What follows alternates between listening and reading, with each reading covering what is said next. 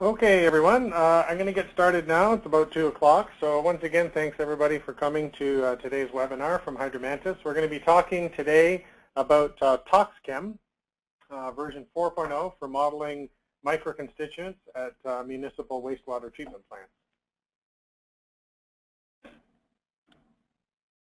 So for those who may not have met me before, my name is Spencer Snowling, and I'm Vice President in charge of Business and Product Development here at Hydromantis. And I've been hosting a series of these webinars for the better part of this year so far on various topics, and I'm happy to be here today to talk to you about using Toxchem in the context of a municipal wastewater treatment plant and using it to study the fate of microconstituents in a municipal plant. So my plan for today is to have a brief introduction to Hydromantis, to look at how we go about modeling microconstituents, and then introduce you to Toxchem version 4 if you've not had the opportunity to see it before. I'm going to do a live desktop demonstration of how to build a plant and add some microconstituents to your influence stream and do a little bit of modeling and some sensitivity analysis, and then have a few concluding thoughts on what we see our users using Toxchem for at the moment and how it can be useful for your particular engineering practice. And lastly, we'll try and leave a few moments at the end to allow some time to ask some questions. And I hopefully will be able to get that all done in about 30 minutes and then get you back to your regular job. So just to briefly mention Hydromantis, if you have not been part of our modeling community in the past, just a couple of months ago we celebrated our 26th anniversary, and we are located in Hamilton, Ontario. We are about an hour west of Toronto, and I'm speaking to you today from our head office in downtown Hamilton. And our business focus is basically twofold. We supply engineering software tools that are based around modeling and simulation. And we also provide municipal and industrial wastewater process consulting services that go along with that. And we take our technology and develop it and employ it in a number of unique ways for different clients. And we provide a number of other support services to our regular modeling clientele. As you may know, we have 4 software products, Toxchem, which I'll be talking about to you today, and which we released a new version of a couple of months ago. We have a modeling package for drinking water called WattPro. We have what is essentially our flagship product, GPSX, and that's for doing wastewater treatment process modeling and simulation and optimization. And we have CapDetWorks, which is for preliminary design and costing. So for today, we're going to be talking about the presence of microconstituents and micropollutants in a municipal context, in a municipal wastewater treatment plant. And as you may know, you often see pharmaceuticals and other types of microconstituents at low levels in wastewater treatment processes. You know, typically things like medicine, hormones, painkillers, and other types of drugs that are going to be excreted from the population. We have a number of personal care products that are frequently found, fragrances, other things that are not terribly readily biodegradable make their way to the wastewater treatment process and can potentially be converted or changed into other forms. And if you are a wastewater treatment plant that is also receiving industrial waste, you can also therefore receive any other combination of other components such as phthalates and nonylphenol oxalates and other things that are part of production processes, are used in the creation and manufacture of different types of products, and then therefore can make their way to your treatment plant and be part of your effluent that's going out to your receiving water. So as you may know, in 2002, the USGS surveyed a number of streams across the United States, 139 receiving water bodies, and found detectable concentrations of microconstituents in about 80% of those streams. So we know that they are there, they are present as sources of effluent into those streams, and they are making their way to the drinking water that we drink every day. And so therefore, we've had a number of clients over the years ask us if we can model microconstituents in a wastewater treatment process to optimize the best way to get rid of those, to capture them into the sludge, or other ways that they can be removed from the system, and otherwise remove them from what could be effluent from your wastewater treatment plant. So over the years, we've been using Toxchem and GPSX to perform this type of service, and it is a challenging thing to model properly. The microconstituents themselves have a number of processes under which they are captured and or transformed into other things. And so you see a wide range of behavior, a wide range of fates for microconstituents in wastewater treatment plants. Captured here from this wastewater treatment plant in Brunswick in Germany, where a couple of years ago there was a study looking at different types of microconstituents, particularly medications. In this particular case, ibuprofen and carbamazepine, that I'm going to be demonstrating here shortly. And you can see that in some cases they're very widely biodegradable. Here, 96% of this ibuprofen is being removed in their activated sludge process. However, basically none of the carbamazepine is being removed at all. And that depends on a number of things: the biodegradability, the ability or the hydrophobicity of that particular component, and whether it's going to be sorbed onto the sludge.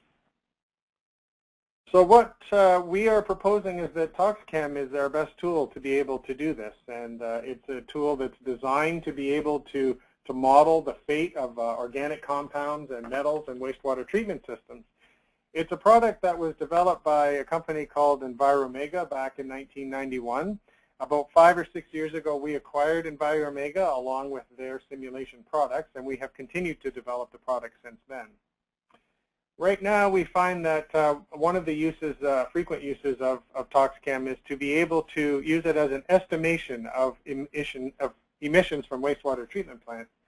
And the U.S. EPA has in many cases accepted the use of Toxchem as a way to accurately report, or at least give a good estimate of what you feel is leaving your wastewater treatment plant.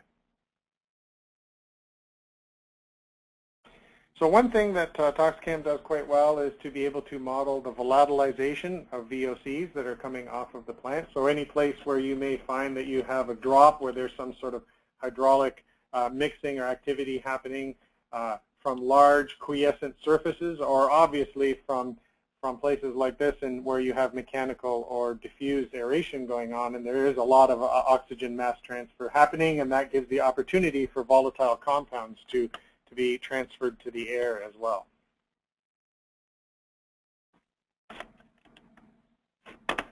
So basically, Toxchem takes a sort of a multi-fate approach here. We can model the release of the volatile organics both to the atmosphere or to a covered surface. If you have tanks that are covered, we can model that headspace concentration as well. That can be important for emissions, for looking for explosive situations or any other concentrations that's relevant to workers in your plant.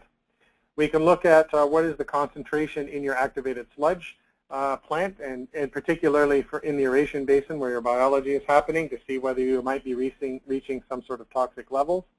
And it can be used also to estimate the amount of organics and metals that is being concentrated into the sludge and removed from your plant. And lastly, by doing a mass balance, that leaves how much was left over that's going to be going out to your receiving water. And particularly for endocrine disrupting compounds, we want to be able to estimate what's that overall effluent concentration going to look like. So Toxchem does this basically through 4 fates. We model the volatilization, any place where you have an open surface or some sort of hydraulic change, some sort of turbulence. Through biodegradation, and we have a number of different types of models that will model that, first order kinetics and a few different other things. And it's a simpler approach than we take in GPSX, but it is relatively sophisticated. We look at absorption of different components onto the sludge itself. So looking at different types of absorption relationships, and different components have different levels of hydrophobicity. And then also anything that becomes an oil or grease, captured as part of oil or grease, that's removed from the system, we figure out how much microconstituent components are being taken away with it. And then whatever is left over goes out through your effluent. So if you've seen Toxchem before in the past, you may have seen the older version with the older look to the interface. That was version 3.3. And as of last month, or actually about 6 weeks ago, we released Toxchem version 4.0, which has a fully designed redesigned interface and newly updated database of chemical component properties. So it's used by taking the elements from the left-hand side, the individual unit process models, putting them onto the drawing board in this area here to create your plant. You can then add as many contaminants as you like and get a summary of their fate on a unit-by-unit process or on an overall mass balance for the plant. So here you could see that a certain amount has been biodegraded, a certain amount was lost to the air, and a certain amount was taken away through the sludge. So I am going to hop over to my desktop right now and do a quick demonstration for you. So one moment while I get rid of my pointers here.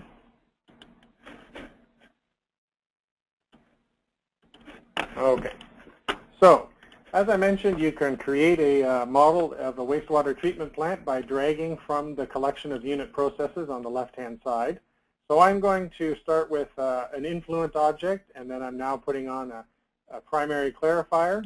I'm going to grab a diffused aeration activated sludge basin, and then I'm going to put a secondary clarifier on the end of that. So let's zoom in here, and you can see that we just drag and connect. This is very much similar to what we do with all of our pieces of software, where you create models of wastewater treatment plants by hooking up a number of individual unit processes together. And as with all of those, you can open up the parameters menu and specify the physical characteristics such as the surface area and depth and so forth of each of the tanks and the clarifiers and so forth. So what I'm going to do now is also add effluent objects. So these are to be able to get a summary of the fate of all of the releases of the components to the atmosphere. So I'm going to gather up all of the effluents from the various open surfaces here and put them into one object. Therefore, we can calculate the overall loading to that particular, collect them all up and add them together so you can look at them in one place. We're going to create an effluent for our effluent water quality and then also for the sludge. And we will take flows from the two clarifiers to represent the sludge being hauled away from the plant. Okay, so that's a fairly simple plant, typical activated sludge. And the way that you add your microconstituents is you can go here, specify your influent temperature and flow and VSS and so forth. It's less complicated than GPSX. You don't have to do a lot of COD fractionation. But then we pop over to the contaminants. And what this is going to do is going to open up our database of over 800 components that are in this list here of various types of organics, including many of the microconstituents that are of concern today. So I'm going to start out very simply by grabbing a couple of different types of typical things you might find in a plant. There's some acetone, and I also want to add some benzene. Pardon me while I find that. And I'm going to add one type of estrogen here as well, and I'm going to add some one metal. And that will allow us to basically model that plant. We can then specify the influent concentrations. I think for this demonstration, I'm just going to leave them at their default values. And then we can run the simulation. So this is a steady state tool. It solves all the different concentrations throughout the plant and gives you a summary in the table down here. So for acetone, this is something that is going to be almost completely biodegraded. So if I grab my arrow here and I point right in the very lower left-hand corner, we can see down here next to my green arrow that the amount of acetone that was biodegraded was over 95% of all of that was coming into that particular plant. So we can also see that we're not having very much release to the atmosphere at all, and the amount that's being left to the plant is about 2%. So I'm going to then flip over here to benzene, and you'll immediately notice that the drawing board itself is showing that we're seeing the colored areas. So the green is indicating where the lowest amounts of air emissions are coming from. There's some more significant emissions coming off that primary clarifier. So in this particular case with benzene, we're getting a bit more value for, pardon me, a bit more biodegradation, but some more coming off in the volatilization as well. We get different amounts here for the estrogen, of course, because it's not volatile, and it is also, for the most part, not showing to be very biodegradable at all. So most of that is going to be going out with the sludge. Okay, so what I'm going to do then, if that's sort of a quick demonstration of how you build a plant and run a simulation in Toxchem, is I'd like to just illustrate that you can quickly generate a report with all those details and have that exported out to Excel directly from Toxchem. So here I've created a report. You get all of the details about how you set it up and what your fate summaries were. You can also look at each one of the individual tabs, and that will show you the details for each one of the individual unit processes in your model. Okay, so I'm going to pop back to my slides here for a moment.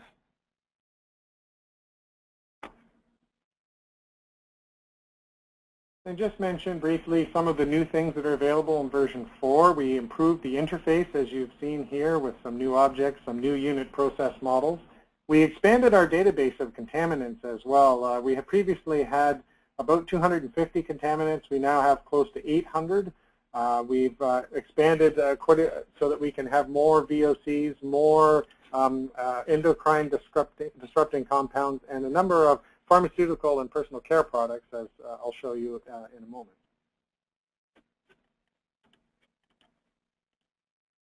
All of these items are customizable, so if there is a component that you would like to be able to model, we're using Toxchem, but you don't see it in our list, you can add your own custom components where you'll be asked to enter in things, some known things such as the density and molecular weight and so forth, Henry's law coefficient, some sort of absorption evaluation in one kind or another. Octanol water coefficient is the most typical one, and some sort of biodegradability coefficient. And that allows us to be able to model all of those fates simultaneously, and that is how you go about calibrating the model as well. You can specify new components that may behave in a special way in your particular plant, or you can work from the pile of components that we have available in our database. We've improved some of the predictions, particularly for pH dependency, for volatilization of those VOCs. We've added more unit processes, and we've improved the dependency on SRT as well. I illustrated earlier that we have new improved reporting features that allow you to generate all of the results to an Microsoft Excel spreadsheet automatically. And lastly, for those who may have been using it in the past, we can take layouts and custom databases, custom components from your old version of Toxchem, and they can be loaded directly into the new version, and they get imported and converted up to the new version directly. Okay, so I'd like to go back to my Toxchem demonstration now and show you a couple of examples of how you might use it to model and study the fate of different types of microconstituents in a municipal plant. And so we're going to do a couple of different types of sensitivity analysis. And for this particular example here, we're going to be looking at a number of different types. I tried to select some that are going to give different types of behaviors and react differently to different operation of that plant. So we have a fragrance here, HHCV, a polycyclic musk. We have a brominated flame retardant that is going to be as sort of a known and endocrine disrupting compound. Triclosan, which you may know is an antibacterial or antifungal agent found in a lot of toothpastes and soaps. Carbamazepine, which I've seen quite a number of times in talks at WEFTEC and other places, that is used as a very hard to break down, very non-biodegradable component. It is an anti-epileptic drug, and it sticks to the sludge really well. And we'll add one estrogenic compound as well there, 17-beta estradiol, which for brevity is called E2, and that's a human estrogen. So I have gone ahead and set up a model of a typical wastewater treatment plant.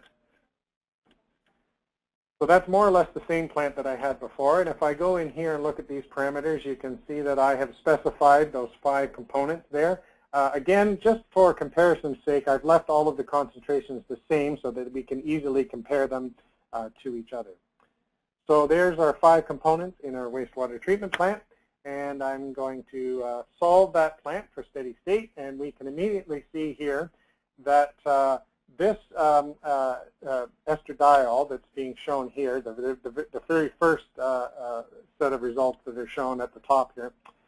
So for that estrogenic compound, we're getting about, let me grab my pointer again. We're getting about 87% of that particular compound being biodegraded in the activated sludge system, and about 3% going out to the sludge, and most of the rest of that, about 10%, going out to the wastewater effluent over here.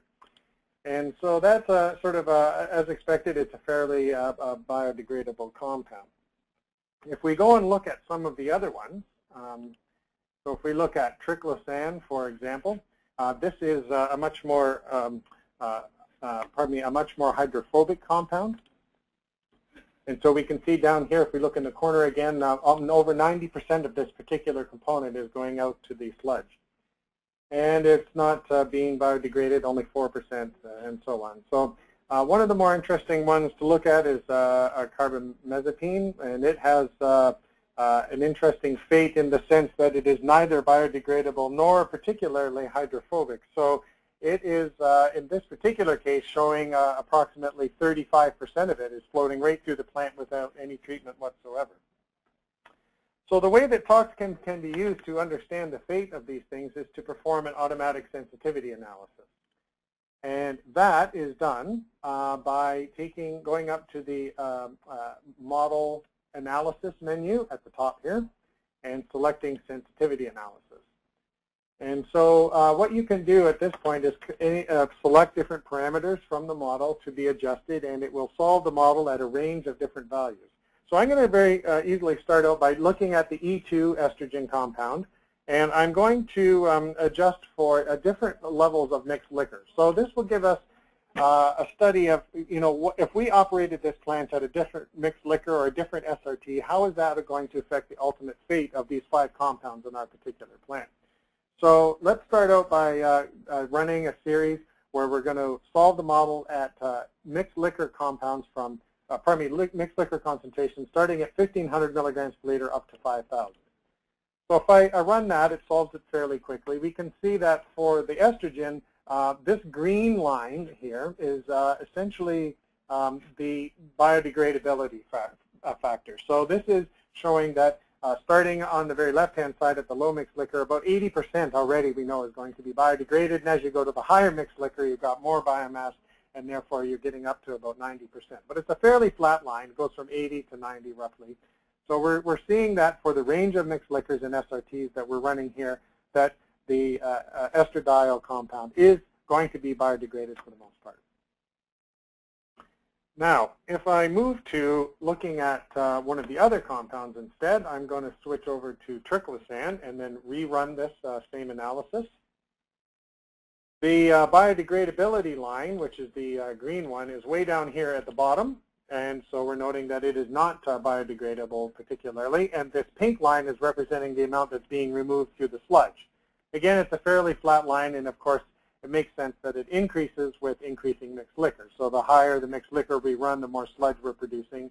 And because triclosan is going to be primarily bound to the sludge as its way of being removed from the plant, the more sludge we have, the more that's being reduced. So, but again, it's not particularly sensitive to running at all these different mixed liquors. The same percentage is being moved across.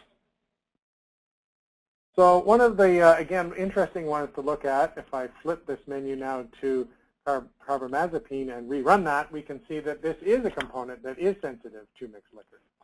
So in this particular case, right at the lower mixed liquor levels, we can see that about 40% of that is being removed to the sludge, and then the remainder, this black line, is showing that the remainder is going out to the effluent.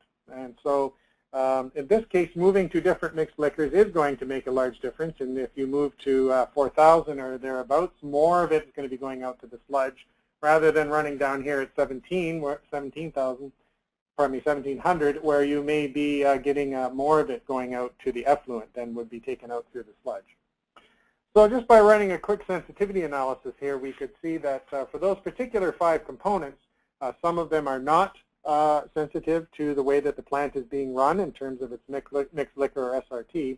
However, this particular one is, and you can optimize your plant and look at the effect that it's going to have if you try to optimize your operation for the removal of carbamazepine.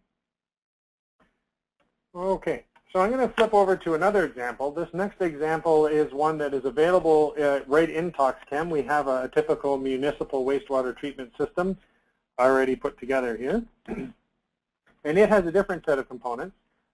In this particular case, we're looking at acetone, benzene, chloroform, and dichlorobenzene and methanol. So these are some other different substrate types, obviously, methanol, and other things that you may find like possibly chloroform in a municipal plant. So if I run this particular model, we can see that acetone, if we look down here in the lower left-hand corner again, we see that it's, pardon me while I grab my pointer, it's 98% removed through biodegradation, and methanol is also very similar. However, I'm going to come back to the top here and flip to chloroform. Chloroform is interesting because not only does it undergo several different fates. Here we can see that about 41% is being biodegraded, 20% is being lost out through the effluent, and about 38, almost 40% of it is being lost to the atmosphere. You'll notice here on the primary clarifier that we're losing some emissions through the surface there. Obviously, through the through the aerated part of this BNR plant, this is an anoxic zone, an anaerobic zone, and a aerated zone. In the aerated section, of course, we're having quite a lot of mass transfer through volatilization there. And as the red indicates here, we're losing a lot of this particular component to the atmosphere. One other thing that's happening is the Toxchem is pointing out that 40% of what's in the plant, if we look in our lower left-hand table again, is being formed within the plant itself through chlorine addition. So this last unit process here at the end is the chlorine contact chamber, and so the model is predicting that in this particular case, chloroform is being formed here, and of course immediately going out to the effluent, and that's where about 40% of all of the chloroform in this plant is coming from. So just to take another quick look at an interesting sensitivity analysis, you could do, in this case, leaving it so that we're looking at chloroform, you could look at what kind of different behavior we get at different temperatures. So I'm going to run something from 5 degrees Celsius up to 25 degrees. And you can see here that overall it's a fairly insensitive to temperature, this particular situation. That tends to happen when you're looking at these types of systems. If you're in a colder situation, you often are faced with less biological activity happening, but at the same time you're also losing less through volatilization, and so it's hanging around in the aeration basin a little longer and allows it to be a little bit more biodegraded. So it's kind of a wash sometimes depending on your particular compound. And one last quick demonstration too of our new pH analysis. I'm going to, oh sorry, not this municipal or industrial plant, I've got a different one here. This is one that we prepared for a petrochemical client. It has a DAF unit, and in this particular case, we were looking at a number of different components specific to their particular industry, but hydrogen sulfide is a very interesting one to look at as well. And so if I run this particular model again, and I look at the results for hydrogen sulfide, immediately you can see volatility is an issue here. If I do a sensitivity analysis here on the H2S, and I do it with pH in this particular case, I'm going to go down to the pH here, and I'm going to run this model again from the pHs of 4 to 12. It solves here. We can see that there's obviously a breakpoint here, which as we move across the pK value for H2S, that on one side of it, we have quite a bit more available for volatilization to the air. But once you get up in past about 7.5 in your pH, it's not nearly as much as being released to the air, and consequently it's being available to be biodegraded. So This is a way to illustrate, the different fates are dependent on the different operating parameters in your model, in your plant, and you can use a model to figure out what those important things are.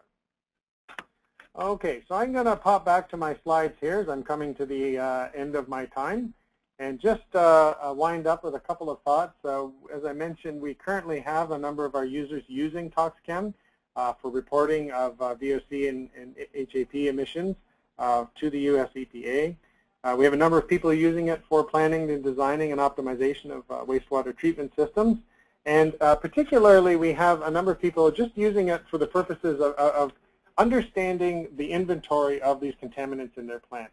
And what are the fates? Where is this stuff going, and how can we make adjustments to the plant to mitigate its release? So, as we like to say, modeling of the fate of these things in a wastewater treatment plant with Toxchem is pretty straightforward. You build your plant, you select your contaminants of interest, and then you run your simulation and you observe your emissions. It's a relatively straightforward program to use because it doesn't require a lot of extensive calibration. It's using those physical properties that are contained in the database. You can always go in and adjust them. Adjust the biodegradable constant, for example, but for the most part, those are known numbers and they work quite well. So I'll mention one for our GPSX users who do a lot of process modeling. We have a number of people who usually ask, can you model microconstituents in GPSX as well? And the short answer to that is yes, you can, with some help from us. It's a way that we can combine GPSX and Toxchem for you. So if you can create your GPSX process layout and then select a number of microconstituents that you would like to be able to model within GPSX, we can then customize that model and deliver it to you. And so here's an example of one that's been set up with triclosan and benzoapyrene and an estrogen in a GPSX layout. So I'll briefly mention that if you've been to our website recently, you may have noticed that we have our new video library. We have now added Toxchem to that library as well. So we have about 35 or 40 minutes worth of Toxchem video that you can watch. It's essentially taking you through all the steps of how to use all the features in Toxchem. And we are running another Toxchem webinar in 2 days from now, talking about air emissions within the petrochemical industry. If that's of interest to you, you can go to our website and go to the webinars tab and click for registration. We also have another couple of webinars coming up shortly, one for CapDet Works in a few weeks, and then one in August on using GPSX to optimize and design upflow anaerobic sludge blanket reactors. We're also offering web-based training for all of our products. And you can find out more about that at the training tab on our website. And lastly, I'd like to say that we do, in addition to all of our software products, we do offer a number of consulting services. We do team with our clients, with the people who use our software to help them bid on projects. So we can be hired to be a sub on your consulting bid. We do model building. We develop custom models and we calibrate them for people. We help people design sampling programs and bench scale studies for the calibration of their models. And as I mentioned, yeah, we can be brought in as on your team to be your advanced modeling expert. So if you're interested in that, please contact us and we can help you prepare your bid.